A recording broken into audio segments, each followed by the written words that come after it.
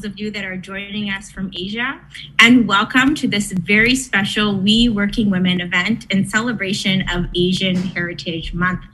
The event today is titled Finding Strength in Our Heritage, Leading Diversity in the Workplace. And we've got 4 outstanding women professionals that are here to join us and share their stories and insights. I'm just going to ask each of them to wave as I call out their names. So today we have with us Cheng, who is founder and CEO of Nexxt Intelligence. Hi, Kathy. Welcome. Ashleigh, Professionals that are here to join us and share their stories. We've got Helen Peng. I'm just going to ask each of them to wait talent acquisition and development at Sunlife. So today we have with us Cheng, who is founder and CEO. We have Sharon, who's a news producer at CBC. Ashley, thank you. Hey, everyone. Yeah, and that's Canadian Broadcasting Corporation, for those of you that may not be familiar with Canada. And we have Zhang, who's portfolio manager at Mackenzie Investments. Hello, everyone. Thank you so much to the 4 of you for joining us today. So on the topic of Asian Heritage Month, in 2002, the Canadian government declared the month of May as Asian Heritage Month to celebrate and recognize diversity and the contributions of Asian Canadians. In 2016, in Canada, the Asian Canadians made up about 17.7% of Canada's population. However, I think anecdotally, a lot of us hear that even though we see a lot more representation of Asian Canadians in the workplace and in the media, there are still bottlenecks and issues and challenges that we face in the professional world and in the workplace. So it's a really special opportunity to have the 4 of you here that are coming from all different industries and very diverse backgrounds to share your insights with us today. We Working Women is North America's largest platform for Chinese women's professional development. A lot of us know each other already through different We Working Women events, and some of the We Working Women subscribers, there are now 100,000 of them, and the number is growing, are also familiar with you and your stories. So I want to warmly welcome you and thank you for being here with us. Now, just before we break open to our conversation and our self-introductions, I think everyone is cognizant that over the last year, we've seen a dramatic rise in anti-Asian hate and anti-Asian sentiment. In fact, in the Canadian context, Vancouver was cited by a few major media outlets as being a hotspot for reported incidents of anti-Asian hate. So I think it will be really interesting for us to not only talk about Asian heritage, how do we find our strength, how do we lead in a multicultural society, but how do we also try to confront and manage the hate and negative sentiments that are existing. So the objective today is to highlight you and your stories as examples. And what I'd like to ask you each to do is introduce to our audience who you are, your name, your profession, the type of work that you do. And maybe you can also tell us your connection to your Asian heritage in a very brief way before we break out. So I'd like to invite Kathy to first introduce herself. Sure. My name is Kathy. I came to Canada exactly 20 years ago from Shanghai. I am a market researcher for 20 plus years in Asia. Most of the work was international. So, and in Canada, a lot of the work is multicultural. So it's essentially the same thing. Culture always plays a big role in understanding people. So I have had a lot of pleasure trying to understand that. I think that's probably a connection here today. 5 years ago, I started my own company pursuing using technology to understand people better, deeper, faster. So I can talk a little bit more about that later. But essentially, I'm very happy to have this opportunity to talk about this very important topic today. Thank you. Welcome, Kathy. Thank you so much. And with that, let me jump to Sharon. Hi, everyone. My name is Sharon Wu. I came to Canada in 2005 after I graduated from UK. And then I have been working my entire career, over 20 years in media.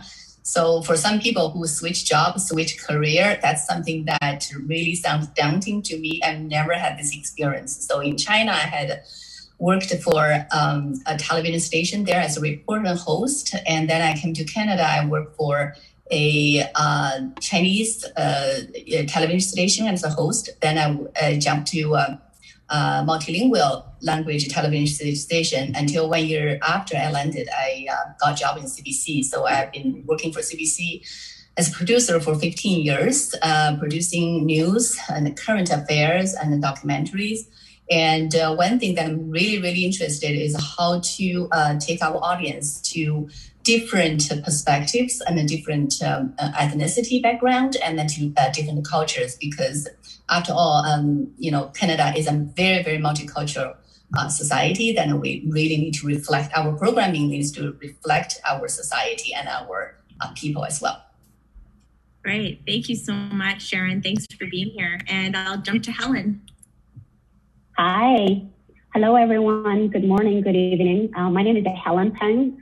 I'm the Vice President of Talent Acquisition and Development for Sunlife. Sunlife is actually one of the biggest global companies who specialize in insurance and asset and wealth management. So I was born in a remote town in Heilongjiang province, and I moved to Canada 22 years ago, so it's been a long time. I came to Montreal, in fact, to do my MBA at McGill University. Then I fell in love with the city, so I stayed. 17 years gone by, I realized it's almost the same amount of time I spent in my hometown, so I consider it my second hometown. Moved to Toronto 4 years ago. So right now I'm staying in Toronto, loving everything except the housing price. I've been in human resources for 20 years, so I have to say I have accumulated tremendous learning experiences. And one of my passions is actually mentor and coach people in need, especially visible minorities and women, just like myself, because I know how hard it is for us Asians to overcome a lot of barriers and find our path in North America. In my spare time, I am an avid amateur photographer, and I enjoy playing golf with my husband when I can, not during COVID, but good news is I can go out tomorrow because Ontario is open tomorrow. Great news. For those I know. For those of us in Ontario. And finally, last but not least, Mona. Hello, everybody. I'm Mona Zhang. Good morning and good evening. I am a portfolio manager at Mackenzie Investments. Mackenzie is one of the largest leading independent asset managers in Canada. As a portfolio manager, what we do is we buy and sell stocks, and hopefully to preserve and grow our clients' capital. Also, in my spare time, I'm involved in this charity called Educating Girls of Rural China. It is a Canadian registered charity aimed to help girls from underprivileged families in Canada, in China. I enjoy every minute of it. And also teach value investment courses at Rotman School of Management, UT. Personally, as a kid, I enjoy writing very much. And I won actually a few writing competitions. So I've always thought if I'm not a professional investor, I'd probably become a journalist or a writer of some thought. So as in terms of background, I actually was born and raised in Beijing. I came to Canada 12 years ago to pursue my MBA. So ever since graduation, I've been working in the asset management industry for 10 years and counting. And over to you, Ashleigh. Oh, thank you. Thank you to the four of you for your excellent introductions and sharing a little bit of your past. And once again, WeWorkingWomen, being this very special global network, was founded in Canada. And I think that's why all of us have this WeWorkingWomen connection as well as this Canada connection. And it's so wonderful to be able to all be together, albeit virtually. So for today's discussion, I'd like to kick off by getting your views on how you feel about being a woman professional of Asian heritage in today's society. And specifically the question that I want to pose to start our conversation today are, what are your thoughts on stereotypes like being the model minority? Are there pros and cons, and how do you see the pros and cons of this? And maybe let's start with Sharon. I mean, you have so many years of experience in media and storytelling. Maybe you can tell us your thoughts. Yeah, I would say the model minority is a myth, right? So not until a lot of times, like for decades, this has been used as a mask for people who are, trying to silence others Southeast Asians especially, and think this is the way that you guys should continue doing, because look at your high achievers. You are very successful. You are socio-economic, pretty in a very comfortable status in North America. And you are well educated and you're hardworking. And then most importantly, you do not complain. The last part, you do not complain, is the secret to us to not let people, speak out. And that's something that I think Asians should be working on. With all the positive stereotypes, that comes with the negative stereotypes, and that is the be quiet. As long as there is no life and that's the situation, you just endure everything, tough it out, and eventually you will. We believe that eventually, as long as you hard work, eventually you will be accepted. However, a lot of things happened in recent years. During the COVID, during Atlanta shootings, it's a kind of wake up call for a lot of people that realized that this is actually not enough to be just a model minority is not enough. And then we need to break down this stereotype, and we need to speak out. We need to be communicating with the society. We need to voice ourselves. We need to not be invisible anymore. So I think there's a lot of work needs to be done. And first of all, then we need to re-examine the concept of minority, model minority, not just only being proud of ourselves, being called as a model minority, but also look into what it exactly means. Yeah, what a timely message. Well, let's turn to Helen, because Helen, as you mentioned, you have over 20 years working in human resources and HR, and you're also seeing how does this model minority become portrayed in the professional field in the workplace. What are your thoughts on the stereotype and its pros and cons? Yeah, thank you, Ashleigh. And I couldn't agree with Sharon more on some of the stereotypes, like hardworking, right? And I remember there's one American actress, Margaret Cho. She's actually with Korean descent, right? She, in one of her stand-up comedies, she actually said, calling an Asian lazy is actually the biggest insult, because we're all considered, right, a hardworking group. And another stereotype that you mentioned, and I think everybody, some sort of hearing that type of statement, is we're really good at academically, right? We're good academic, especially math and science. I still remember when I first started my HR career, I actually started with compensation, and someone would say, oh, she's Chinese, she must be good with numbers. So that's the typical stereotype. As a matter of fact, I am pretty good with numbers. But you can actually see, right, through that example, to see how people actually think. From the field of professions, there's also stereotype that we can see, Asians are more seen like good at finance, or investment banking, or IT, something with systems, not necessarily with people. So we're seen as lacking a bit of soft skills or communication or leadership skills. In fact, I think there is a research when we look at the CEOs in North America since the 60s, there are 5,000 of them, and only 41 were actually Asian CEOs, and they were saying it's only the 0.8% of CEOs. So that's also a part of like a stereotype saying we're lacking leadership skills. So all those are definitely the stereotype. But, there are good stereotypes as well, right? When we're saying, all these, we're trustworthy. People always say, if you give some tasks to the Asian descent, and they're saying they're going to deliver high quality work as well. So they're a combination of different stereotypes for the model minority. Yeah, it's super interesting. It's a lot for, I think, everyone to be processing in these times. And with that, I want to turn to Kathy, because, you have done 20 years and you've called it multicultural marketing, right? And you've really seen also not just what's happening in the workplace, but how we're looking at Asians as consumers. And you've been an entrepreneur. So how have you managed your ethnic identity as a professional in your field? And has it been an obstacle? Has it been an asset? I want to think maybe it's an asset because you got into multicultural marketing, but let's hear from you. I think it's very interesting when you ladies said Asians are good at math. I'm pretty bad at math, so I'm probably that stereotype, which probably is a blessing because I feel like my career path, at least, I have not had the opportunity to really behave in my Asian way. Sometimes it's good, sometimes it's not so good. But I think especially with the opportunity of doing multicultural marketing, it broadens your perspectives, I find.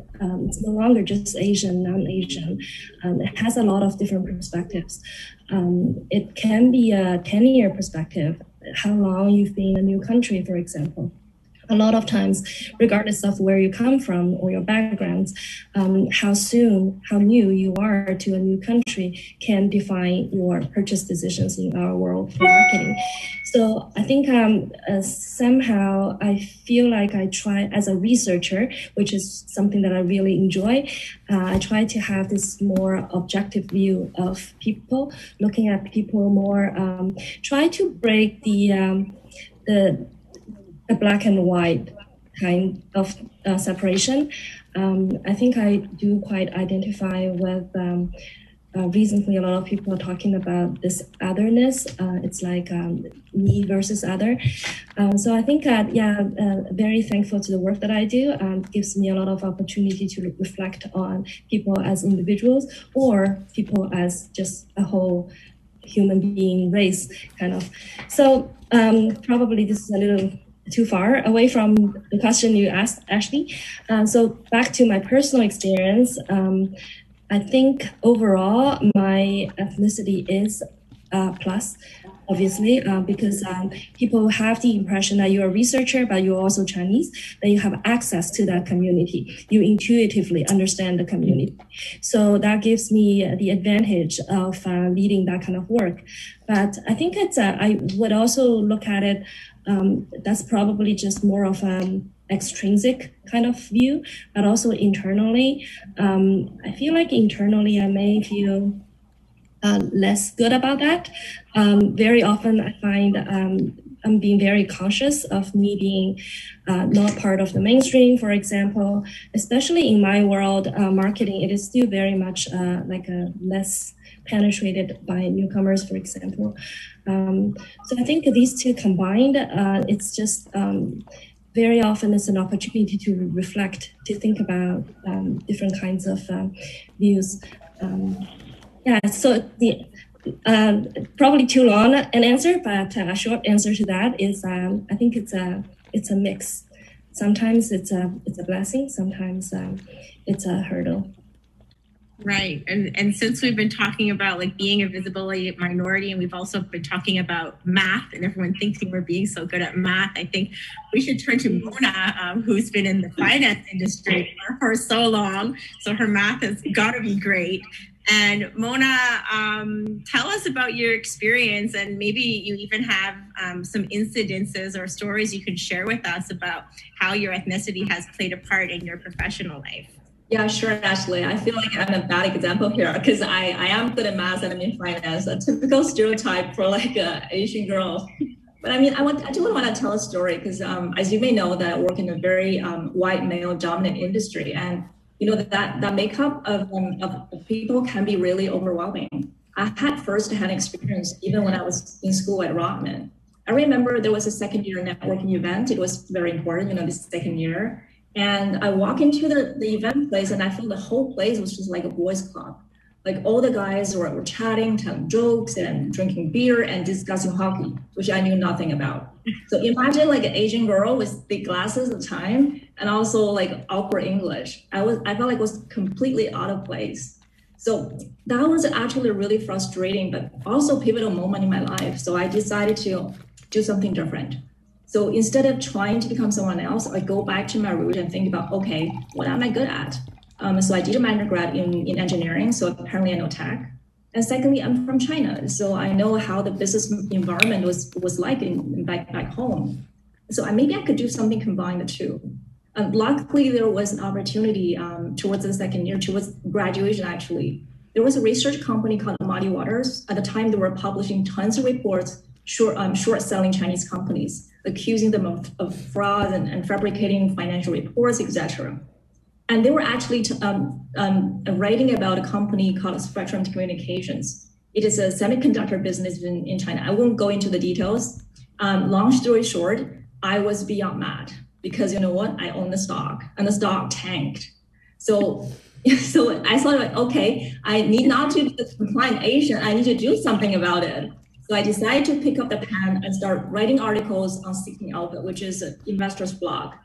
You know what? I was doing a lot of research, laying out all the evidence, and it turned out muddy water was wrong. So the stock recovered most of its value within 3 months after I published my articles. So that was the turnaround story I had, and I kind of earned myself a name for 15 minutes. And also that landed me a job at one of the top firms, top investment firms in Toronto. So if you ask me, how do I manage the challenges or the stereotypes? I think one thing is I learned from my experience that you sort of have to go back to who you are and really accept it that you're good at something and try to be better at it instead of trying to be someone else and fitting in. You know, I'm a portfolio manager now. We manage over $14 billion. I don't know anything about hockey. I can. Sorry, if I can just back a right little now. bit. Yeah, if I can, I completely agree with you, Mona. And I think it's coming in the faces as an immigrant, as an Asian girl, come to this new, completely different culture, different language, country. That you have this self-awareness that you want to be one of them as soon as possible, and you don't want to be out of place. So you trying to mimicking the way they talk, the way they behave, whatever hobbies they talk about, whatever TV shows. For me, it's all about the culture part, and I need to pick it up. And I give myself so much pressure to pick it up. And then eventually I realized, you know what? A lot of people asking me questions outside of their culture because they are curious as well. So, and I think I need to be more prepared that I have a different pockets whenever I ask people talk to me in this different ways that I have, something to offer. So, and especially when I go back to my roots, that part, I think that's also over time is a confidence that grows. Once you have one little success and that little success leads to more success, and then you build up this confidence, then you really don't worry about who, talk about behind you or who thinks you are, because you know who you are, right? So I think it's a process, at least 5 to 6 years, that for newcomers, we need to endure that. We need to find a way, we need to be rooted in this country and then grow confidence. And then, I just to be from being shy to being proud of ourselves, or to be more, open to everyone. Yeah. That's fabulous. Sorry, Go Helen. ahead, Ashleigh. No, I was just saying these ladies said it beautifully, and I think from my experience, I'm just gonna offer from another angle to layer on what they have said. Right? I've heard a lot of people actually said, I didn't get that promotion because I'm Asian. I didn't get that job because I'm Asian. Right? I didn't get this because of that. So I want to alert also them saying that might be true to a certain extent, but there might be more to it, right? Do you have enough experiences? Have you learned all the skills that needed for that job or that promotion?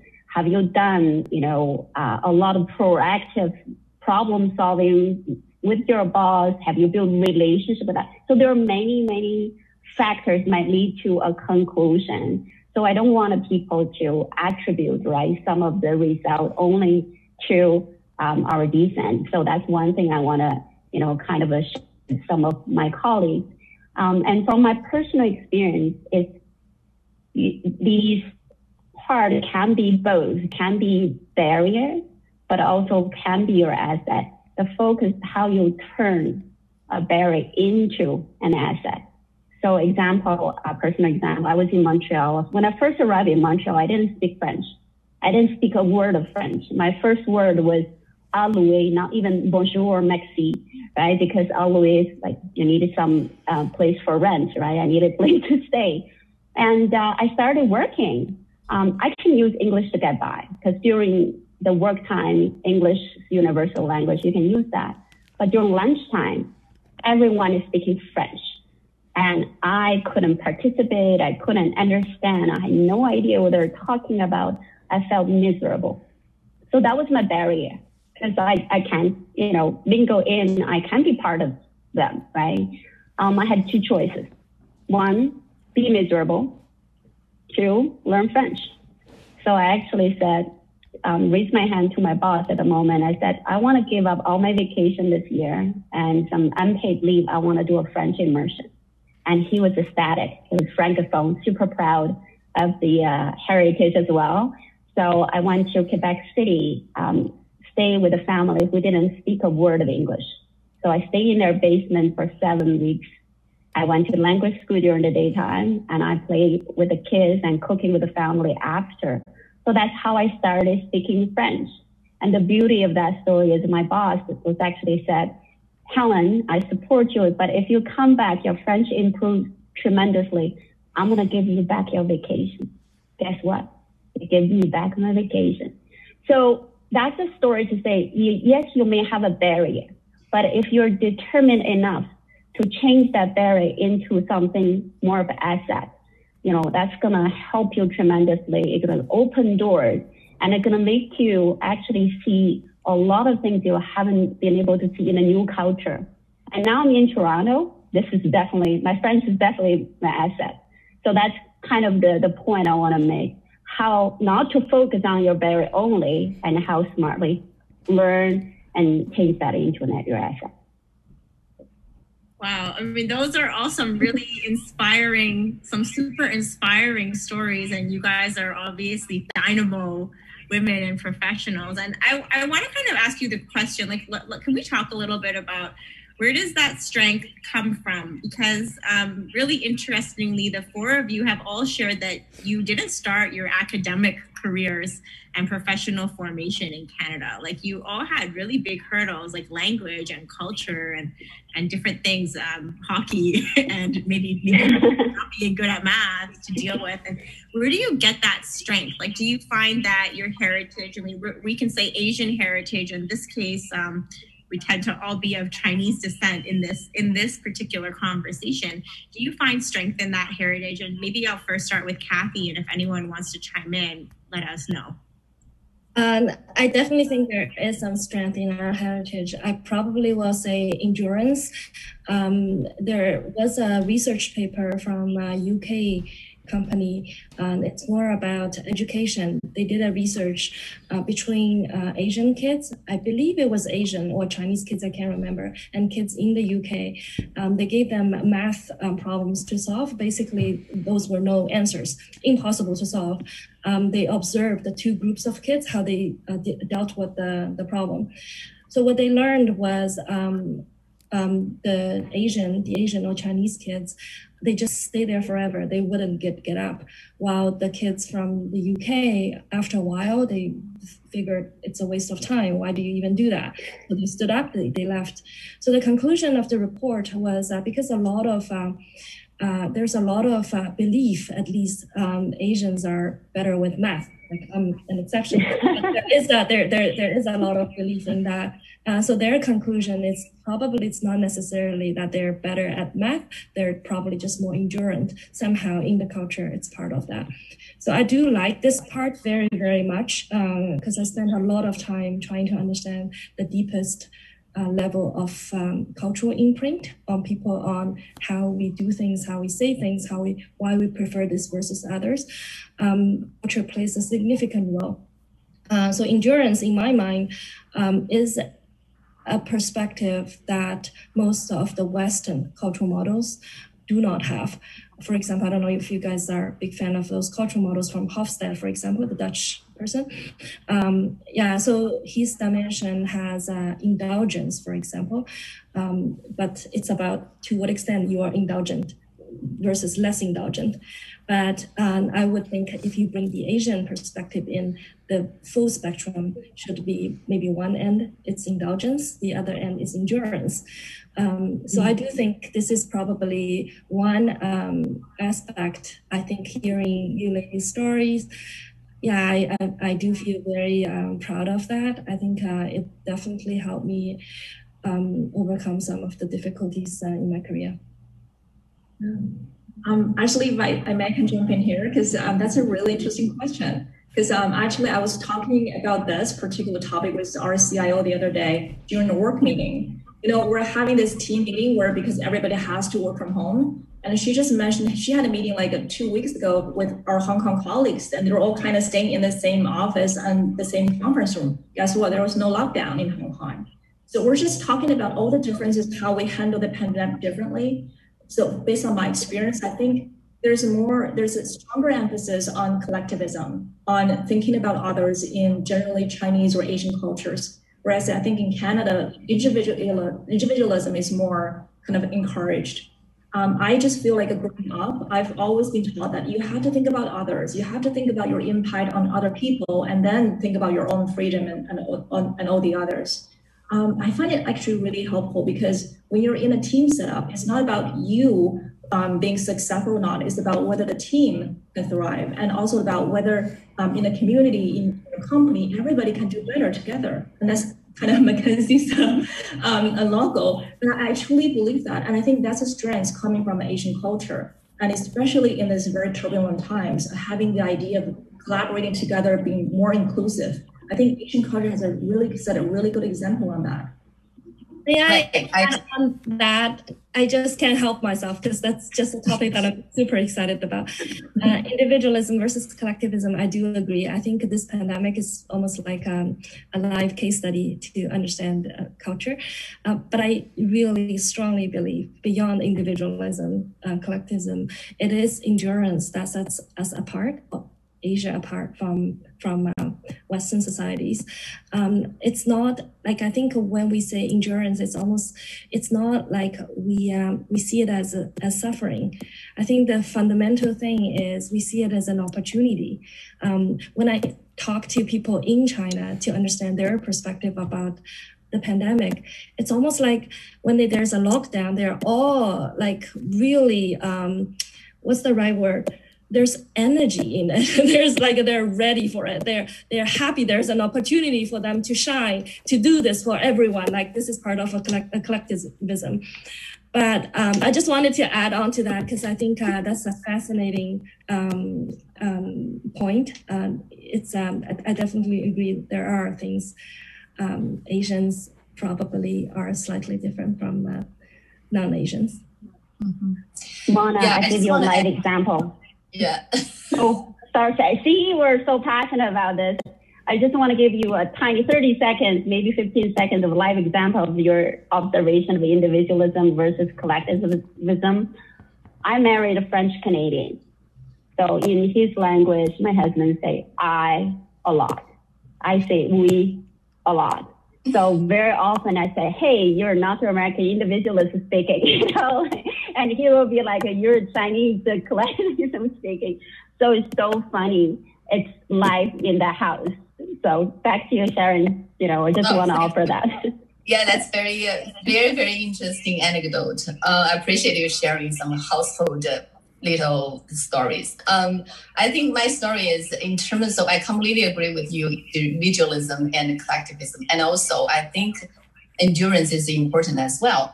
I give you an example. Years ago when I bumped into one of my coworkers who's white and from Montreal. And then all of a sudden she brought up this, because at that time there was a news going on about how Ontario administration students failed the standard math test, 60%, 60% that year. It is horrendous. And then we had such a long talk about, she said, I don't understand, Asian kids never fail in math, very, very rarely, both in Canada, in North America, or in Asia. And I just don't understand, I think we fundamentally, we need to change the way that we're thinking about learning. It's learning from very decades ago, somebody created this idea, this theory. Learning is all about fun. And then our educational system is built on this theory, built on this mentality that if kids feel like too squished, too pressured, then that means we need to release the pressure. We need to lower the standard. We need to let them to have more fun. In one part, I feel the Western and Eastern culture are clashing in this way. I think in today's Asian countries, they do need to take this a little bit of mentality to bring into their system, because the pressure is really, really high. Every single kid is working on in the pressure cooker, basically. But however, we are in this society, we need a little bit push. We need a little bit higher standard. We need a little bit of self-motivation for kids to grow, to learn more. And so that's something that is quite interesting. I think this also go back to our roots is nothing. I remember when I was a kid, we were told you can do anything. If you fail, that means you didn't put enough effort into it. And this is the belief that we grew up with. That's why we could survive in the completely foreign country, because nothing is impossible. And as long as we put in enough work, enough effort, we will make it happen. I think that strength comes from this mentality. It's childhood education and embedded in our DNA.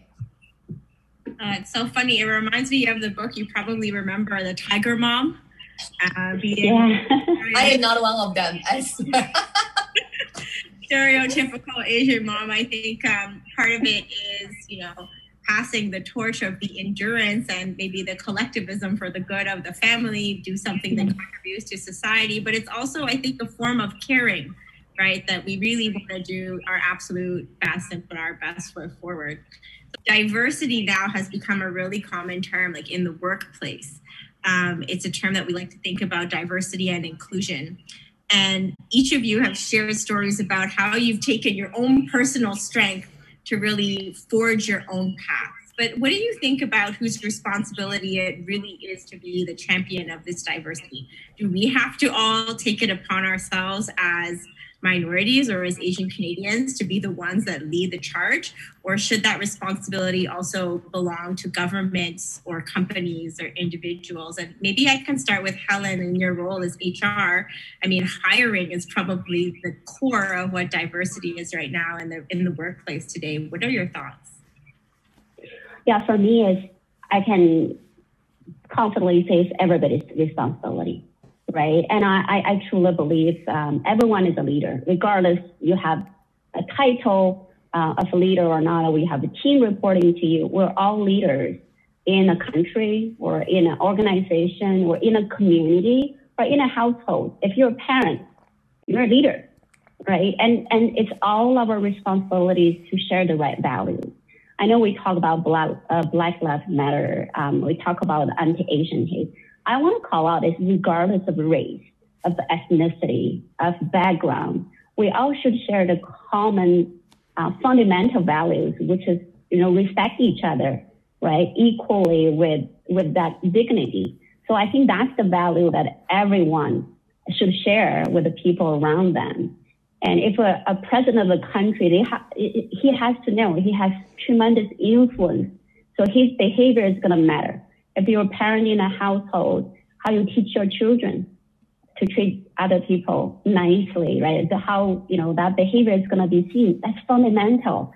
So all of us, regardless, I think should have that responsibility.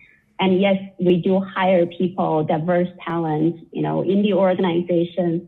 And we look at how we move the needle to actually get the organization in a more inclusive environment so that we can attract people with diverse, not just cultural background or experiences, but also school of thought.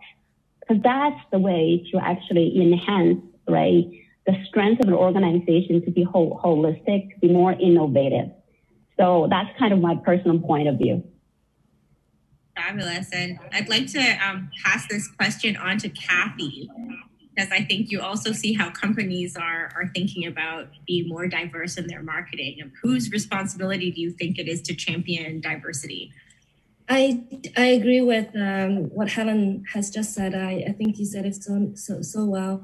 I do think on a higher level, the government and businesses have a responsibility, but it it comes down to individuals. But I'll comment on the business side first. So in Canada and the US, at least, multiculturalism, very often in marketing, we use models which is called acculturation models, which means like for newcomers, to what extent you get assimilated to the hosting country. That is almost like an index to the assumption is the longer you're in this country, the more acculturated you become. But I think going back to the comments we heard early on, I actually happened to co-author a book called Migration Nation. It's basically all the good learnings we had from doing research across different cultural groups. So what in that book, we had a model, like an immigrant journey kind of model. The ultimate stage, it's definitely not acculturated. Immigrants don't want to be acculturated as their ultimate goal. The ultimate goal is to have the freedom to choose easily, comfortably between identities, to know, like to feel comfortable with myself, to know in this kind of situation, I could be the best version of this version of myself, that version of myself. So I thought that's just very, like everything seems to come together. So acculturation, back to acculturation. What I also volunteered my time in the past few years with a program called Business Edge at Rothman School of Management. Now the program is called Intercultural Skills Lab. What they do is that they have a program, it's a fantastic program. They help internationally trained professionals succeed in Canada. So through that program, we built a tool called MAPLE, like Canada Maple. MAPLE stands for Mutual Acculturation Profile and Learning Engine. So that concept of mutual acculturation, it's part of the work that Rothman does. I'm sure Helen would agree with me. We have learned that it's not about immigrants acculturated to the hosting country. It's also about companies in Canada acculturate towards the newcomers. So it's a mutual acculturation. So I think all that is in theory. I think a lot of companies are doing a lot of good work on that. I do firmly believe, though, it is at the end the individual. I come from a city, Shanghai, where not racism, but prejudice is just everywhere. Really, it's not a foreign concept, even though everyone is the same. There is significant prejudice. We grew up with that. It's almost like a natural part of you. It's almost like it's impossible for you not to look down upon certain area in this city. Like it's just part of human nature. I feel like in Canada, this is such a beautiful place. It's not about race, it's about everything. It's about LGBTQ community, for example. It's about people with diversity, like disability, for example. At the end, it's the same thing. It's about some groups of people that are just maybe less privileged, less represented. So it's about everything. I feel like it's about training of the mental muscle to be aware of that, and then to fully embrace that. Because at the end, we individually feel better, we live a better life. It can only come from within. I feel like then maybe that mutual acculturation can actually happen. Probably a too long an answer, but yeah, that's a very important topic.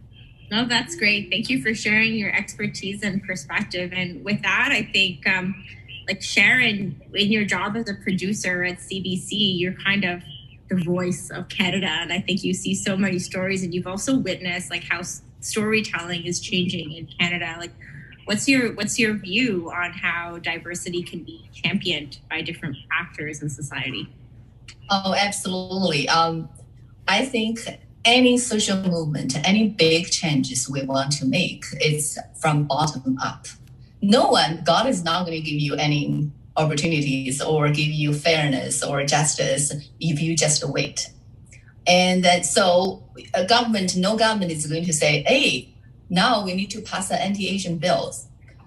We need to, treat Black people with more dignity. We need to stop profiling, and we need to, recognize the indigenous land and the indigenous rights. These are all because of a fight. Years and years, generations and generations fight. So what I'm thinking is, from individual, each one has our value we can add. We have our contribution and talent. So in a newsroom setting, I can see in 2006, when I first joined the CBC, which is the country's only national public broadcaster, we have our mandate, which is reflect our culture, our Canadians today in today's world. So at that time, because immigrants, I can see, a program went 1 year without mentioning an immigrant story. If there is immigrant story, that means something really bad happened in that community. And then provoke the social outrage. Or, we are not going into any, sorry. You need to go, honey? I'm sorry, I have a little busy here. Hi. Okay, can you go, please? Thank you. So, I'm sorry about that. This is working from home. Let me just close the door now. Let's move to, are you coming back? Yes, I'm back.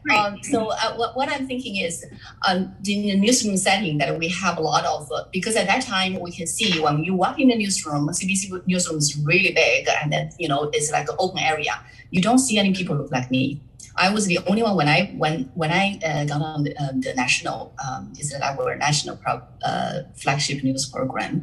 I was the only, at that time, I was the only immigrant, and then from background from Asia and the Chinese.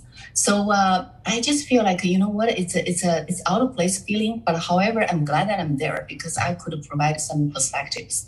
One attempt, they didn't listen to me. They just totally dismissive about my opinion, my story pitch. However, more and more, you pitch more and more, and then your voice getting louder and louder, and then you find a different way. And the other way I want to emphasize is you're trying to find allies. There's always a lot of people who are different, very diverse mentality, but if you approach them, they want to talk to you, you make friends, you get support, and then they're your allies. Use allyship to champion for you, to advocate for your ideas, for your rights. And I think this is so important. I attended a leadership course, a 1-year course is, run by the CBC and other media organization. Then I learned one thing is just, you're trying to figure out how to navigate the system and how to make friends, how to gain support. It's something that we need to learn. It's like lifetime skill we need to master. So, and now fast forward 15 years later, we have so many diverse stories. When you turn on the CBC News Network, you not only see white people or white men, you see each story, we have this mandate that we need to find diverse voices.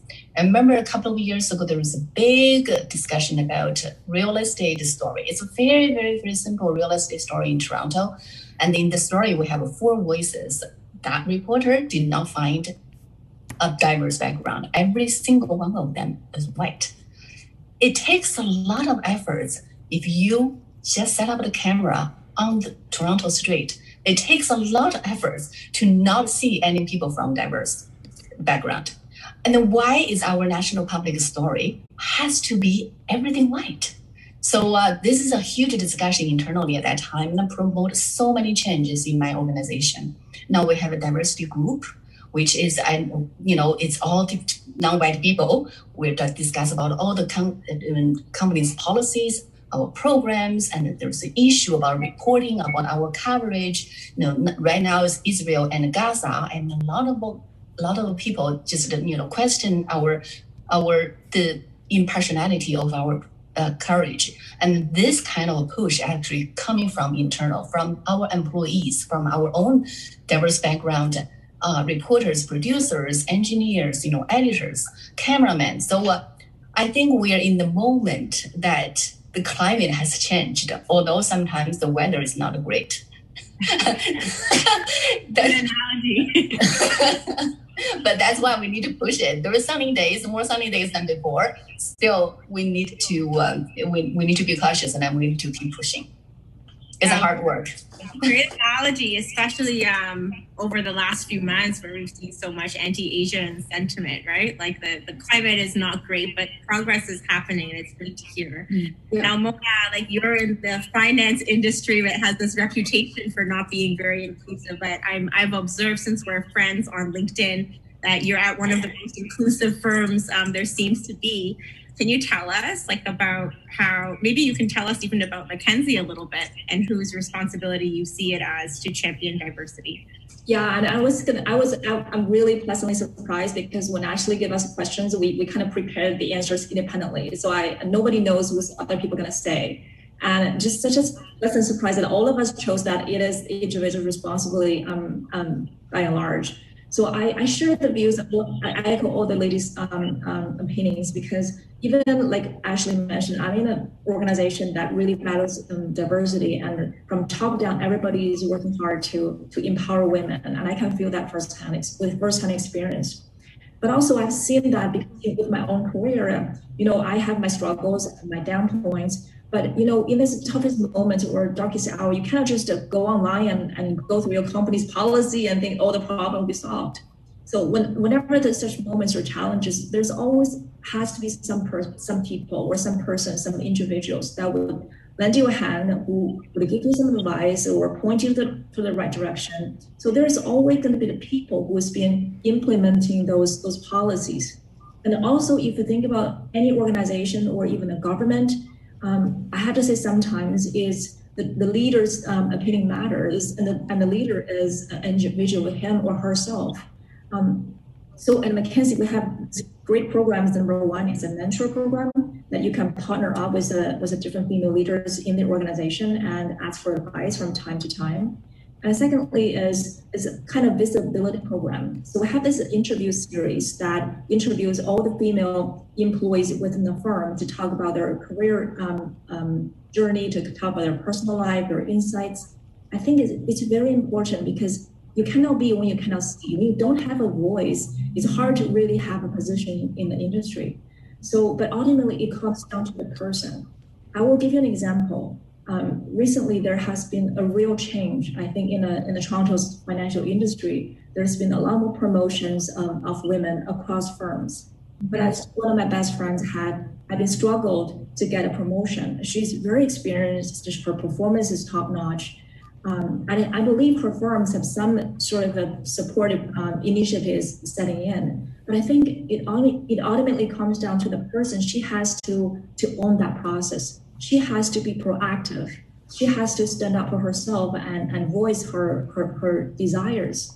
So that's why I feel like it's ultimately the individual's responsibility. We have to own this, especially coming from a collective culture. We have to sort of have this ownership of our life. Yeah. Well, thank you for highlighting some of these, it sounds like really innovative to me and exciting practices to kind of push diversity forward. And maybe Helen can contribute on this side because you're in the HR arena. What are some of the practices and policies that really help push diversity, but also create paths for leadership for minorities like Asians in the workplace these days? Yeah, absolutely. I think diversity, equity, and inclusion become more of a key priority for many organizations.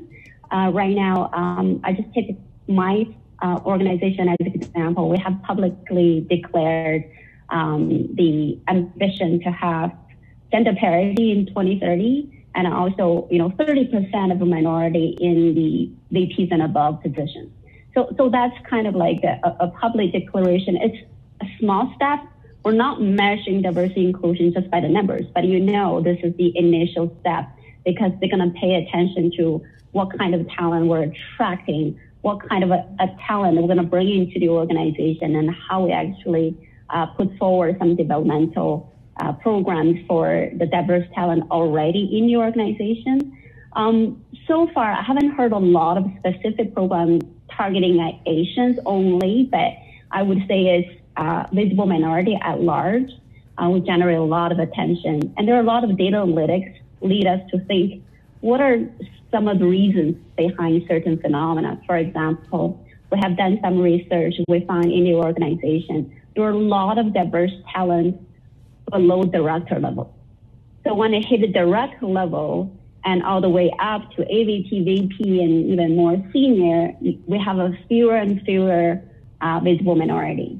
So the question mark is why, right? So we're trying to dig deeper in the root causes. And of course, there are some hypotheses, right? There are barriers around, maybe it's visibility and exposure, whether the visible minority are good at personal branding and given the opportunity to shine at certain platforms. Another one, I think, Mona, you mentioned mentoring, right? So whether you have mentoring in your organization or ally in the organization who can help you pave the way and broaden that network, right? That could be, it could be culture barrier. We know it's not just the cultural background, it's also how you navigate in a corporate culture, right? Versus navigating a startup culture. So all these different reasons could also be, in some cases, simple like language. I've heard so many people who told me saying, English is not my first language. And sometimes I'm formulating my beautiful phrases to answer a question, but when I'm ready, the topic's gone, right? And my manager thinks I never contribute to the conversation because I'm so quiet. And it's not that. How you actually help them to actually maybe overcome those barriers and say, hey, I do have insight. Maybe I'm not speaking at the moment, but I actually write you an email with all my points to show that I am someone who can provide input to the conversation. So there are a lot of different so-called hypotheses on why, right? We're limited to a certain level of position. So I think I definitely like what Mona said, own your own career. I often share this with my mentees, that no one cares about your career development more than yourself. So you know yourself better than anyone else. You know where you want to go, what you want to become, and we can help you define the how, right? You have to tell me you want to go to Africa, then we can actually say, whether we're going to go there by airplane or by ship or whatever. So don't count your manager to be the only person who's going to pay attention to your career. Your manager will be a resource. Your manager can give you the wheel, but you have to be the driver. So that's why I totally agree with you on your career. Fabulous. Well, believe it or not, almost an hour has gone by since we began the conversation. I want to thank all four of you for sharing your personal stories. They're all stories of resilience, of overcoming obstacles, of making and creating a space for yourself and kind of seizing your careers and driving forward. So tonight in the audience, we know WeWorkingWomen is a massive online network. It has over 100,000 followers, and we have people chiming in from all over. But I would like to ask you to give a little bit of thought to the advice you might be giving to your 20-year-old self as an Asian in the workplace, in a multicultural workplace. What are some things that you wish you would know? And if you feel like it's a bit more accessible, you should keep in mind there may be people that are later on in their career and are still facing these bottlenecks. So please keep in mind what you might like to say. And maybe since we just had Helen, I'll jump up with Sharon and put you on the spot and give us some advice. Okay, so what I'm saying is, what would I say to the 20-year-old me? I would say I will be more bold. I will encourage today's young people. The world is your oyster. So you just do whatever you want to do. Just trying to realize your vision by all means. Don't let anything put you down. If you try, maybe you'll fail. But if you don't try, you never know what will happen. So I just think a lot of things when I was my young age, although I made a lot of bold decisions, that's why I'm here right now. But along the way, there's something, sometimes I just feel, oh, I'm a little bit shy or a little bit, hesitant to try. Am I enough? Am I prepared? Am I ready for that? You can never be ready for being a parent. You just have to be, right? Just when your babies come, you are your mother automatically. So a lot of things in life is like that. You just have to deal with it, and you just have to put efforts and don't be afraid. You don't have time to be afraid of anything. If you have that time and energy, put in the work and put in the more ambition in yourself. And the other thing I want to mention is we are in a very, very good era, I would think. In my 15, 16 years here, I just feel that the time has changed. There's no way that we go back. Before, our voice is muted, partially because we are not afraid of speaking out, and also other people don't listen. As the moment that we open our mouth, people are just dismissed our opinions, right, without even listening to. But now they can't because the climate changed. So a lot of organizations, we have a diversity and inclusion department, initiative programs. We develop, nurture, leaders from different background. We have, for example, at CBC last year, we came up with this policy that 1 out of every 3 hirings in CBC has to go to BIPOC community, Black, Indigenous, people of color. If you make it as a mandate, as a requirement, you will see the whole newsroom face change. The newsroom face change means your program change. Your program change means your audience change. So we are living in a very, very, I'm very positive and, passionate about the changing and then the way that we're going. Along the way, there's a lot of bumpy roads, a lot of hiccups, there's a lot of ups and downs. Doesn't matter. That's called the process. That's called life.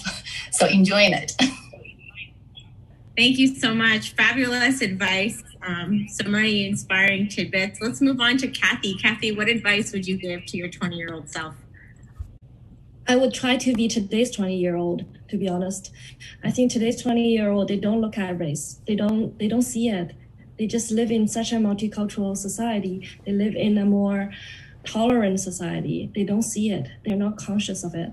I felt like one of my barriers, it's an internal barrier. I couldn't just forget that it was different from most of my colleagues. That was a huge barrier that held me back for a very long time. Even though other people felt like I was doing well, I knew that I wasn't comfortable. I knew that I was okay doing my work. My work time was my best time. I didn't want to go out with my colleagues for lunch, like team activity. That's the worst of everything that we. I think it's a unnecessary worry that it was so heavy on my mind. I just felt like I wasted so much energy. But gradually you learn, right? You gradually became comfortable. And gradually I realized, actually you could do that. You don't have to even think about it. You just focus on doing what you're good at. So I felt like if I could go back, I would have stopped worrying myself, just like today's 20-year-old. I think like Sharon said, right now, it's a very good time. It's a good time in a way that I find the whole idea of compassion is just everywhere. I do believe in that. I believe like this whole othering is part of compassion.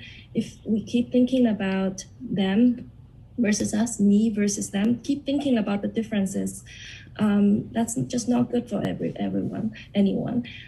So I think this whole movement is coming. It's also like part of survival, really. The modern society, all the anxiety, depression, like all that, we have come to realization there needs to be something that removes that separation. It's not about good for the society. It's about, at the end, it's good for ourselves. We come to that peace of mind. We come to this peace that we come to find ourselves.